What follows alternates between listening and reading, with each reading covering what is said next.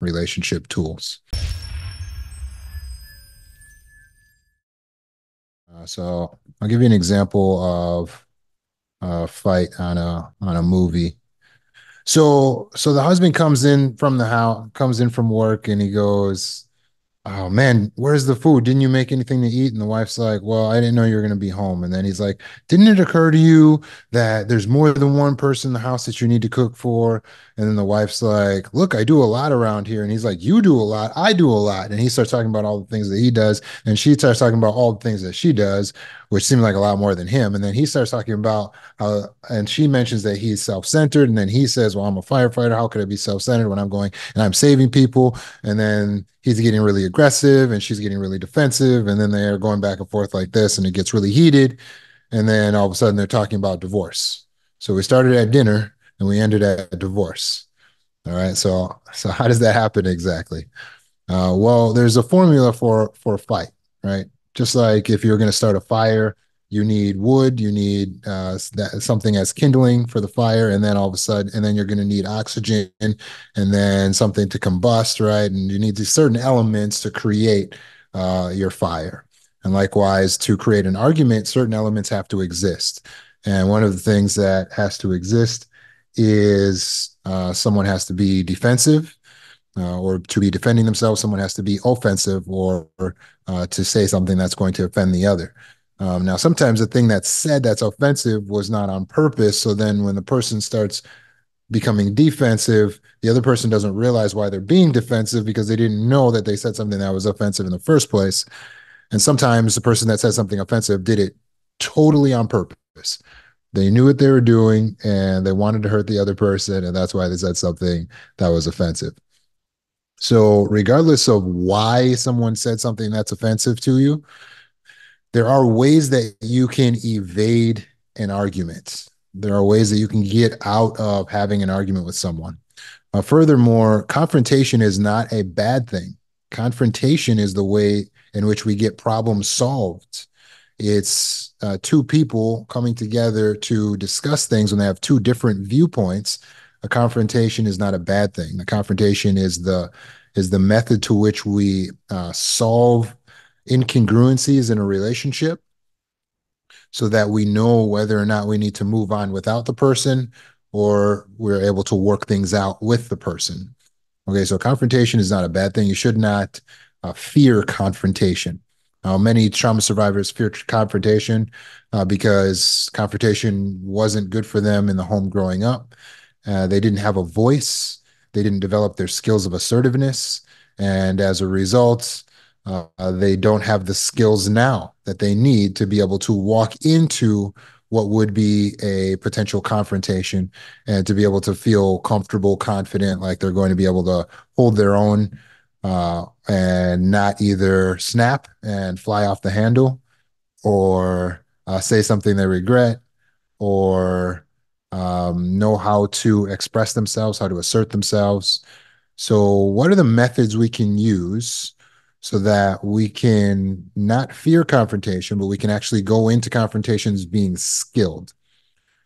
Because if you have the skills, like the skills of assertiveness, for instance, or the skills of evading an argument, then you don't have to be afraid of confrontation.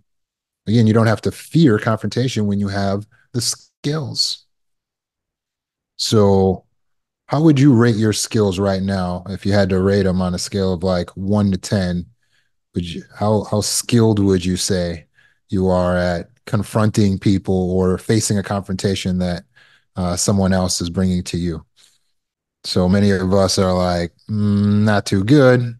Some of us are feeling, I see some ones, I see some fives, I see some eights, some sevens. So after today, we're hoping that skill level number is going to go up, right? Uh, and we're going to run some drills. So I'll allow you to test me out on these skills, and then I'm going to test you out on these skills. And that way we'll get to see how we can actually put this into action, how we can actually make this work for us in real life. So we're going to learn real life skills of how to evade an argument, how to keep an argument from happening in the first place, and skills as to how to assert ourselves. So the technique that we're discussing is for your notes EAR, the ear technique. EAR, it stands for evade, assert, repeat. Evade, assert, repeat. So we'll want to have this method memorized. And this method is described in this book here that's available on Amazon. It has this very handsome man on the cover, and it's written by Roman Zanoni. It's called Mind. Okay. So if you don't have the book already, you go on Amazon, you pick it up. If you have the book, you can join me as I go through this. And what we're looking at is the chapter 20. Chapter 20. Relationship tools. And we're under the subheading on page 181, the EAR technique. Again, EAR stands for evade, assert, repeat. So the first thing we need to know is how to evade. It says this: most people's instinct when they are attacked or accused of something is to defend themselves. So when you are accused or you are attacked, do you defend yourself? Be honest. Many trauma survivors actually start defending themselves and explaining themselves and justifying themselves, even when they aren't really being attacked. So even when, you're just running late for something, and you go, oh, hey, I'm so sorry I'm late. It was because blah, blah, blah, and so's happened. And then there was a thing, it was a car accident, and the such and such, right? So they over explain themselves, and nobody even asked. They're certainly not under any attack, but they felt the need to go in all of that, right? That is what we want to avoid. So one of the biggest keys to evading an argument, in fact, the biggest key by far, is to never defend yourself. Never defend. And while you're at it, stop explaining. That will keep us from over explaining. Stop justifying. So when we don't explain, when we don't justify, and we don't defend, what happens? Well, you're really hard to fight with. It's really hard to get a good, healthy fight going, a good argument with you, because you don't ever explain yourself, you don't justify yourself, you don't defend yourself. And when that happens, it really makes it difficult for me as the would-be attacker to maneuver you into an argument. And I'll explain really how that works. But keep in mind that no defense equals no argument. So how do we do this? So if someone comes up to us and they start a confrontation, they make an assertion about us, they say, hey, you haven't been helping things out. Maybe they give a criticism, maybe they show some contempt, maybe there's a personal attack, maybe they make a statement about us, an absolute statement. You never, you always, right? Those trigger us, right? And all of a sudden we start wanting to defend ourselves. So evade technique number one, it says point out what is true about their assertion. When you are accused of something, rather than trying to invalidate their accusation, purposely try to validate it. You do this by finding some part of what they're saying that is true. So here's an example of that. They say, you never help with the dishes. And you say, that's true, I don't help enough. So what you did there is you found something you could say that agreed. You found a way that you could validate their assertion. And what happens? What happens when you validate them? Well, that takes the steam out of the argument. They say, you don't care about me. And you say, you're right. I haven't been showing you as much attention as you deserve. And then they go, oh, well, I thought we were going to have a fight, but I guess not. Technique number two of evading an argument, find something you can agree with or take responsibility for. So instead of voicing your disagreement, you're going to find something that they're saying that you can agree with and then voice it. They say, you're selfish. And you say, well, clearly I'm doing something wrong to make you feel that way. Or they say, you're sleeping with other men. And you say, obviously, I'm not making you feel secure in this relationship. You're finding something you can agree with or take responsibility for. They say, I have to do everything for the kids. You don't do anything. And you say, I'm definitely not the father I want to be yet. I have a lot to work on. Technique number 3 for evading an argument, share vulnerable feelings. So instead of defaulting to anger, expose the vulnerable human emotion that's beneath the anger. You'll always find beneath the anger, there's something vulnerable, like a hurt, a pain, an embarrassment, um, feeling sad or rejected or invalidated or something. There's something like a confusion or an embarrassed. There's something vulnerable under the anger. So when we expose the vulnerable emotion, it helps to evade or diffuse the potential of an argument. For instance, they say, I know you stole my chocolates. And you say, I feel so embarrassed to have made someone I care about feel this way. It's a vulnerable emotion, embarrassed. They say, you're ugly. And you say, wow, that hurt. I've always felt insecure about my looks. Technique number 4 for evading an argument, discuss only their points. Whoever starts the discussion has the floor. So if you come and you start the discussion, you have a bone to pick with me, then what we're going to do is we're going to discuss only your point until your point is totally satisfied. And then we'll move on to my points. If I start the discussion, then what we're going to do is just discuss only my point until my point is totally satisfied. And then we'll move on to your other points. And that's how you keep them from shifting. You ever talk to someone who's a shifter? So you say one thing like, hey, I need help with the garage. And they go, but you never helped me with my car. And you're like, I do help you with your car. Next thing you know, talking about the car, but you want to talk about the garage. How do we get onto the car? Because you allowed them to shift the subject, right? So don't show up to the discussion without your pen and paper. Okay. And you write right at the top of the page the theme of the discussion.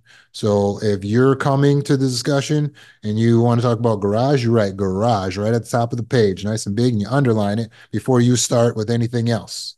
If they come to you and say, I need to discuss with you, you say, 1 second, you grab your pen and your paper, and then you write down what it is they have come to talk to you about. They say, I'm having a problem with you watching too much television. You write right at the top of the page, watching too much television. That way we stay on the subject until the subject is completely satisfied.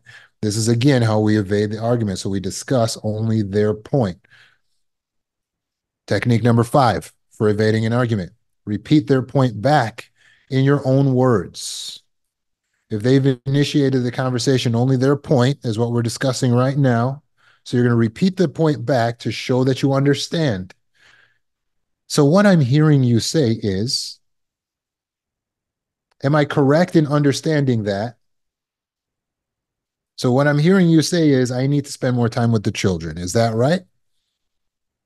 Am I correct in understanding that speaking to other men makes me a prostitute? When you repeat their point back, then that allows them to validate, yeah, that's what I was trying to say, or to say, no, that's not what I'm trying to say. And then they can go back and try to reassert what it is they're trying to say. We keep going until we're both on the same page. So I think you're saying this. Is this correct? No, that's not what I'm saying. Is that okay? I think you're trying to say this. Is that correct? No, you keep going until you got it. Until they say yes. Yeah, you got it. That's what I'm trying to say. Okay, good. Number 6, we're going to show radical empathy. We're going to be genuine and speak from the heart. That's difficult to do when you don't like what it is they're saying, but it's possible. So they come to you and they complain about this or that, and you think in your mind, boy, they are dead wrong. But you show radical empathy anyway. And you say something like, it really took bravery for you to express this to me. Thank you. Or you must have felt abandoned by my actions. Or I can see that you feel hurt. Or I can tell that this is upsetting to you. Or this seems important to you. To which they're going to be like, yeah, yeah, it is. Okay, good. Evading argument technique number 7. Find something to apologize for. So we're actually going to look for what we can apologize for in the conversation. So we're going to make it a point to apologize whenever possible. I can see why you felt hurt. I'm really sorry. I feel so embarrassed I made you feel that way. I'm so sorry. Does that diminish us as people or diminish our point or our experience or what we have to say? No. When do we get to talk about what we have to say? Well, whatever's at the top of the page is what we're talking about now. So once that's finished, then we can talk about what we have to say. If we're the one who started the confrontation, then we're here to talk about what we have to say. But when they come back at us with this, that, or another, we cycle back into evading the argument, and then we go back to asserting ourselves. So we say, that seems very important to you. I'm sorry to know that there's something that I've done that's hurt you. I'm going to write down what you're talking about so that we can discuss it later. And now, for now, though, we need to finish talking about what I brought up. And now we've evaded and we're back to asserting ourselves, which is what's at the top of the page. And then we go back into our point.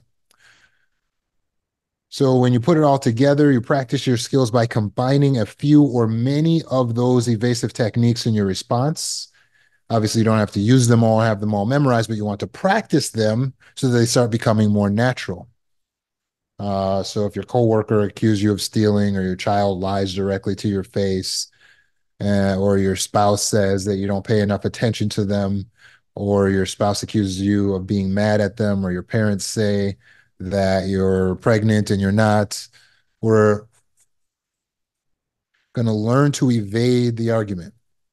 Now, if someone is an abuser, you need to disengage from them altogether, and that's what we talked about last week. How do we recognize abuse?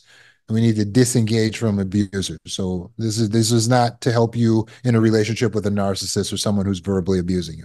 This is how we handle a healthy relationship or relationships at work, school, and in business, things like that. So the next thing is assertion. You have evade, assert, repeat, EAR. The A is to assert yourself. What does it mean to assert yourself? To be assertive means to tell the truth. To be assertive means to tell the truth. No more lying. No people pleasing. Don't make up a bunch of excuses and reasons and justify and explain and try to make people feel better. No, no, no. We need to tell the truth. When we tell the truth, when we assert ourselves and we tell the truth, that is a skill. That is a life skill to learn to just tell people what it really is. You got to tell people what it really is. Assert. Do you like my stuffing? No. Oh my God. And then when everyone gets over the shock of you simply telling the truth, everything in the universe shifts. People respect you. People believe you. They trust you. They don't want to step on you. They don't want to cross you. They talk to you carefully. We need to have the ability to tell the truth.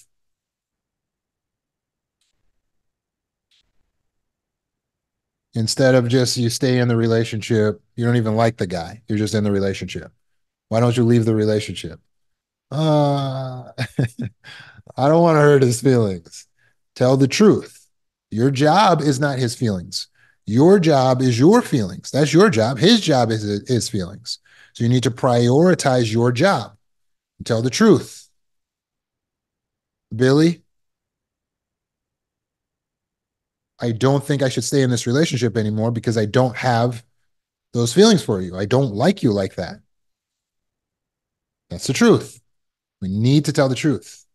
Will Warren hurt his feelings? Yes. Have you ever heard the phrase, the truth hurts? It does hurt. I've had people tell me the truth and it hurt. I hated it, but I love them. I love the fact that they didn't make me live a lie. That they didn't keep me in a false sense of reality where I thought I understood how to not be annoying to them, where I thought I understood who I was supposed to be. And instead, they told me the truth. They let me see what reality was. I would rather someone give me a cold, hard reality than to keep me in the bliss of idiocy so that I'm making a fool of myself. And I know you feel the same way. I know you do. I know if I ask you, you want me to tell you the truth? Or would you like me to just gloss over the truth here and gaslight you? No one has ever said to me, oh, I would rather just be gaslit. Thank you. I don't want reality. We prefer reality, even though we know it might hurt. So, guess what? Other people do too. This is very important. We got to get out of the childhood. I can't tell people the truth. I can't. We have to get out of that. Other people prefer real. If they don't prefer real, guess what? They're toxic. Those are the people to get away from. That's your red flag. They don't prefer real, run away. Moms, dads, aunts, uncles, they don't want the real. We act like everything's good. We're going to act like Uncle Bill's not a pedophile. They don't prefer the real. Get away from those people. Let's work with the people who want to live in reality. Okay? Uncle Bill is a pedophile. So let's just acknowledge that and then not invite him when there's going to be kids around. It's pretty simple. When we're just real, things start making more sense.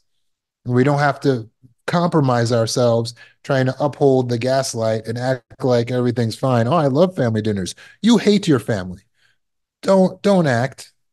Don't be fake. We're going to be real. Now, does this mean we don't care about people's feelings?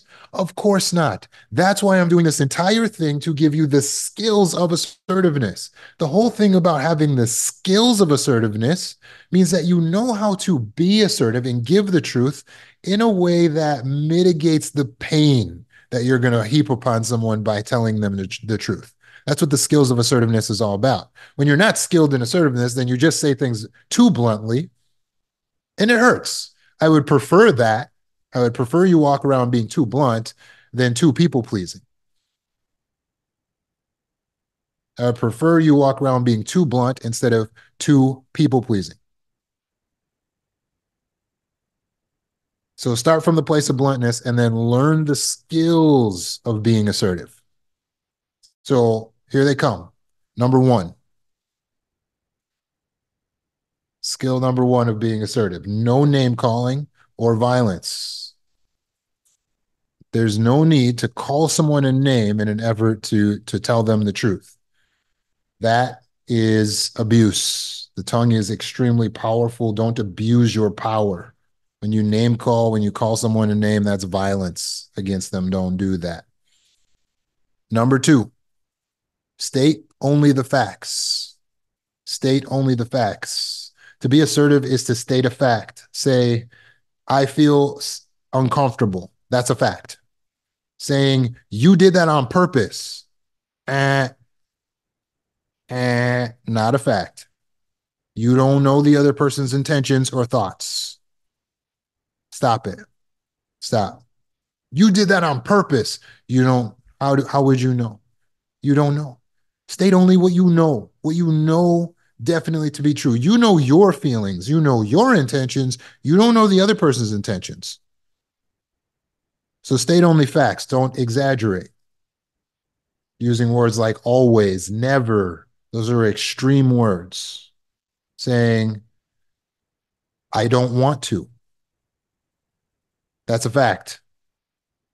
That's abuse. That's a fact. I'm hungry.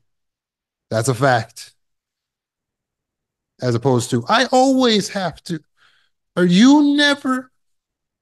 That's not stating facts. That's just emotionalisms. Okay, so differentiate.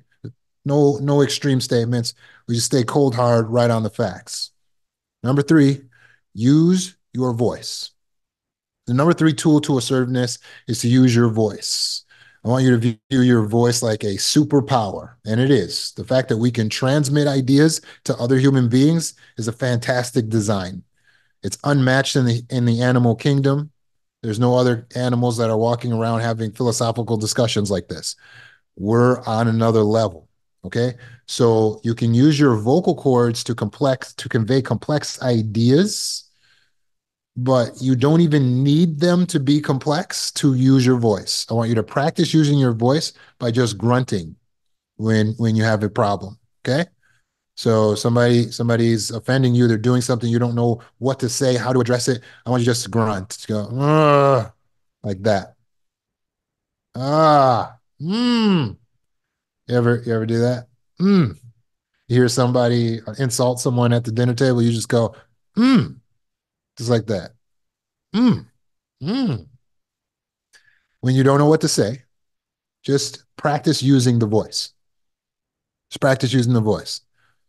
It's to be good at setting your boundaries. It's about using the voice. Even if you're not articulate yet, even if you don't have all the vocabulary there yet, I prefer ah. That is setting boundaries. That is that you're already starting the boundaries just by getting the vocal cords moving. Okay. So give them all the grunts. Ooh. Give them all that. The vowel sounds, right? And that will help you if you feel like, hey, I don't have the words. I don't know what to say. I don't know how to set the boundary. Okay. Start there. Okay. Your voice is your power. Utilize it. Number four, build your vocabulary. In the meantime, don't just leave it like that. If you don't have a good vocabulary right now, you can fix it. It doesn't have to stay that way.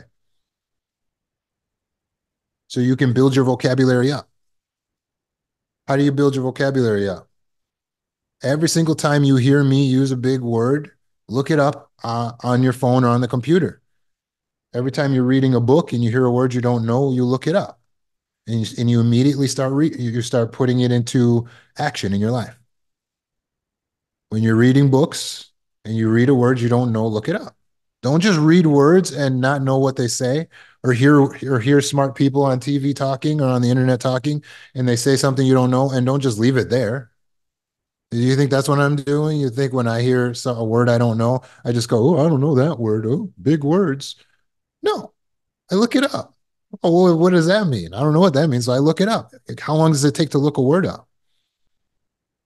How long does it take to look up a word? Nowadays, seconds. You literally just talk to your phone.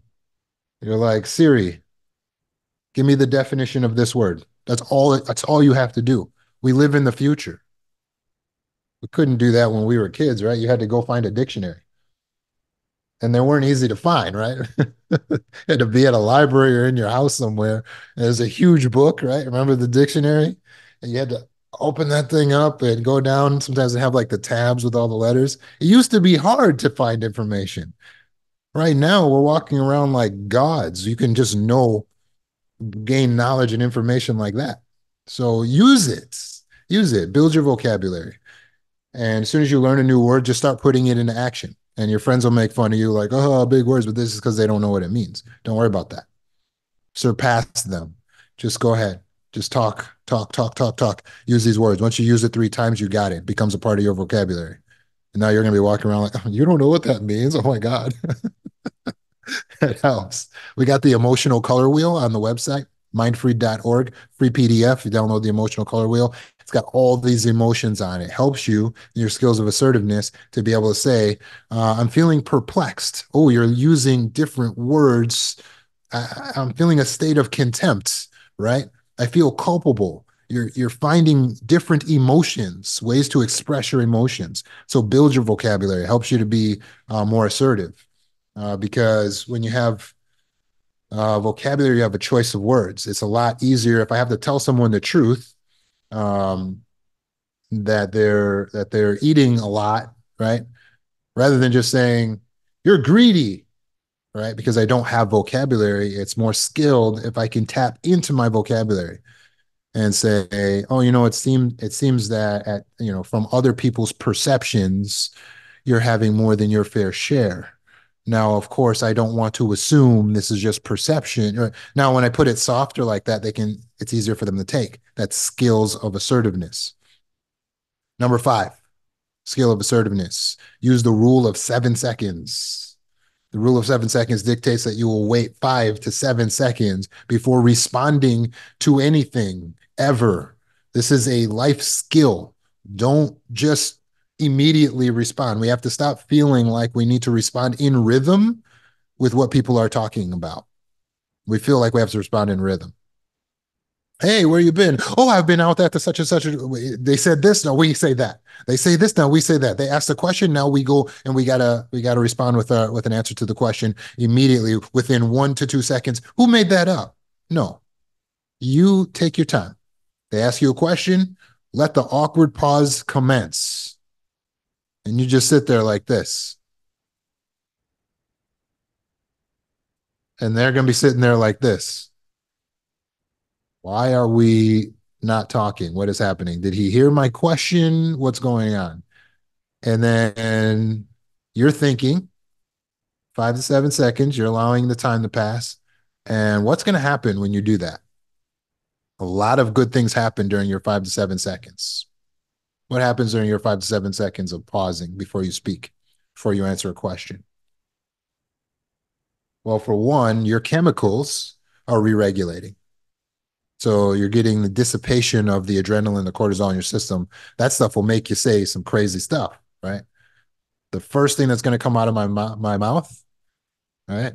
My husband says, uh, some will look like I'm gaining weight. I'm gonna say, look like your head gaining weight. The first thing that comes to my mind is going to be the harshest thing. When I wait 5 to 7 seconds, all of a sudden, some of these tools come back. I go, oh, evade the argument. Okay, yeah, I can respond with vulnerable emotions on that. And say, oh, wow, that remark hurt me. I've always felt self-conscious about my weight. Whoa, that's more powerful, isn't it? Because a husband who gets hit with, he has a fat head, goes, oh man, what's wrong with you? Oh, he has to defend himself. But a husband who gets hit with, oh, my wife's feelings are hurt now because I was insensitive, feels a little different. He's more likely to get to the apology, which is where he needs to be in the first place. And so we help him to get there. How? By using these skills of assertiveness and evading the argument. We can't use these skills if we don't stop to think. So the reason why you're like, oh, I learned this stuff, Roman, it's been great, but I just can't do it. You can do it, but you got to use the part of you that can do it, which is cerebral cortex. It takes 7 seconds for that old baby to fire up. It's a dinosaur. But the animal brain, that thing is like this. So if you're responding in the animal brain, then if you're responding in the animal brain, then what? Your responses are going to be automatic. Number 6, always remain calm. When it comes time for you to express yourself, you should always do so calmly. Rarely raise your voice unless there's a life-threatening emergency or you're celebrating something. This will require you to wait in the same room with people before speaking rather than yelling across the house. So we're going to wait till we're in the same room so we can tell them, hey, look, this and that, such and such, so and so, rather than doing the, no, it's in the da da da. Right. As soon as you're doing that, where you're already yelling from room to room, you've already got voices raised. As soon as the voices are already raised, then it's already difficult to engage in a calm manner, right? So practice bringing down the volume so that we can engage with people in a calm manner. And I'm sorry, before I was interrupted on the rule of 7 seconds, we want to make sure we when we pause for 7 seconds, that pause, that drop shifts the power dynamic. So when you pause for 7 seconds, the other person who was questioning you or putting the pressure on you now starts to feel the pressure shift back to them. And they start questioning in their mind, what did I just say? What was the thing that I just told that person? What was the thing that I just said?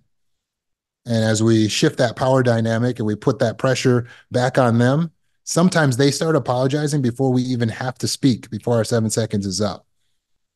If the person tries to pressure you to start speaking before the 7 seconds is up, you can just put the finger up like this, and you can tell them I'm thinking.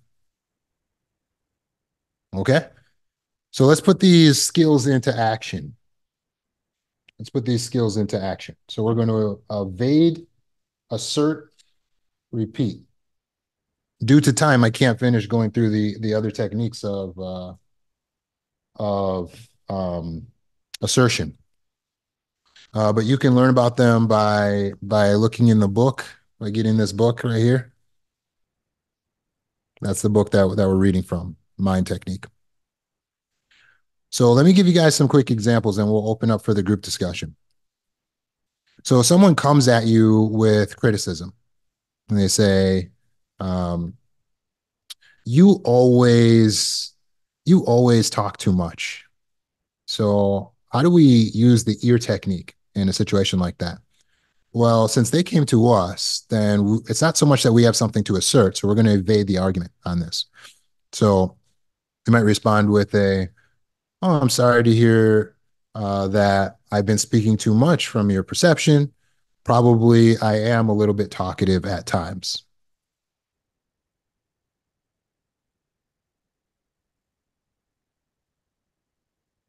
If they, if we go to someone with something that we want to talk about, perhaps we need more help around the house and we get hit with defensiveness.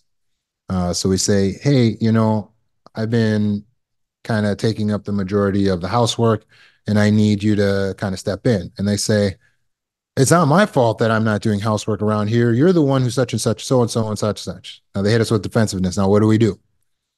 We need to evade the argument and get back to reasserting our point. And then we're going to repeat if they want to continue to be defensive. So it'll look like this. Well, it's not my fault that I'm doing the such and such and the so and so. It's really your fault. And you say, it sounds like what you have to say is something that you feel passionately about. And no doubt it's something that's very important. What I can do is I can write that down so that we can discuss that after we're finished talking about the thing that I came to talk to you about. So what I came to talk to you about is that I need more help around the house. So I appreciate everything you're doing, but I need more help around the house. Now the ball's back in their court. If they continue to be defensive, then we can try to recycle back. We repeat. We go back into evade. Okay, I appreciate your perspective on that. I'm sorry for anything I've done that's bothered you. However, what we're talking about right now, and you go back to asserting. You use your voice, you tell the truth, and you use the techniques that you need to use in order to get your point across. What I need help with is getting the dishes done and such and such and so and so. Okay. If you're dealing with someone and um, they start hitting you with the generalizations, the you never understand, and everything else, they try to take you off of your point. You have to remember to stick to your point. And so you evade what they're going through right there with all of this. You say, clearly, I failed in something to make you feel that way. However, and then you circle back to your point, which is on the top of your page. However, and then you go back to what I need from you is such and such so and so. I'd be happy to talk to you more about these other things at another time. Ultimately, what should we do if they show an inability to capitulate and have a decent, organized conversation with you? What do we do if they show an inability to capitulate and have a decent conversation? Well, we close the conversation and we might try again at another time. But there's a possibility that person is, the relationship is insalvageable. Because once you cannot have a discussion about problems, you can't have a confrontation with the person that's productive, then there's nothing that can be done for that relationship.